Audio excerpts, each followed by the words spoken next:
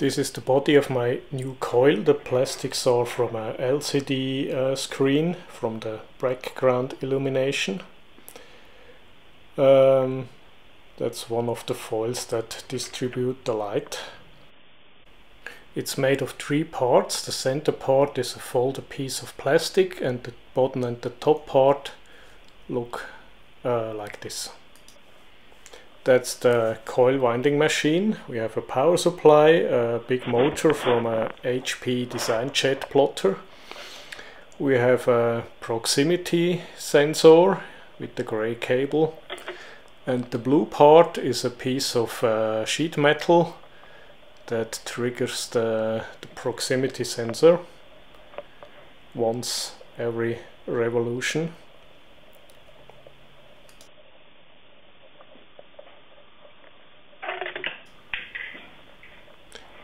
Then we have a mechanical counter I found somewhere in the dumpster, set to almost 0, and a cheap power supply with 1 amp maximum, and with the voltage I can regulate the speed of the motor.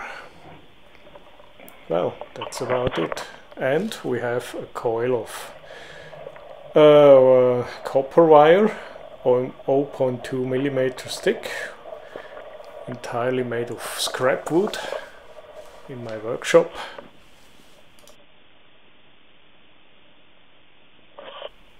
The holder for the coil is made of scrap wood too. It's customized to fit exactly the size I need.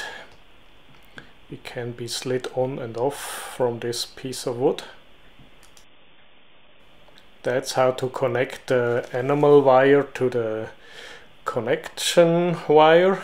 Of course it will be soldered and heat shrinked.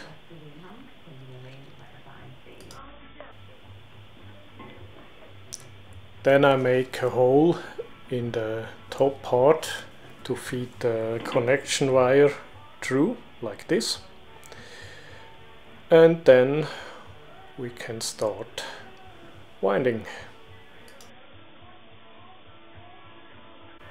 I attach the connection wire with a piece of insulation tape, like this. Then I noticed that my machine was sliding around on the table, so a little bit of double-sided tape would fix that. Let's start the winding. What you hear is the counter. It's an electromechanical counter.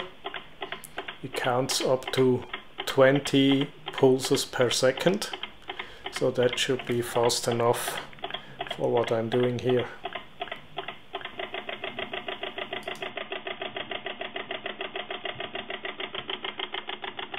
$700 done, 22,000 more to go. Disaster at 3,500. The top plate fell off and the coil expanded. I wasn't aware that winding the coil puts a lot of pressure on the top and the bottom plate, so I had to unwind it completely and redesign the holding mechanism.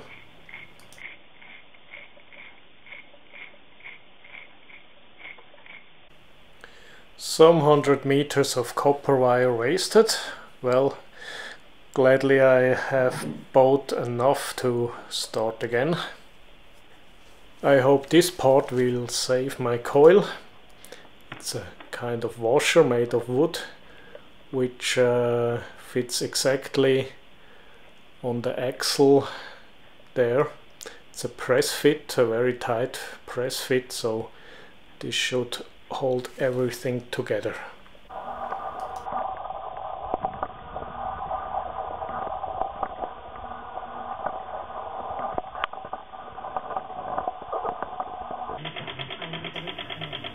This time it works very well.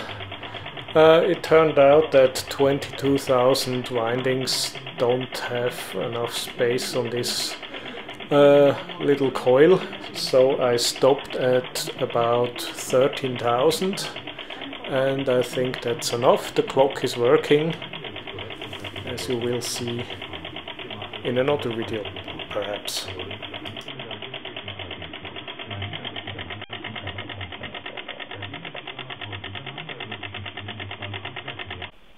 That's the coil installed in my clock.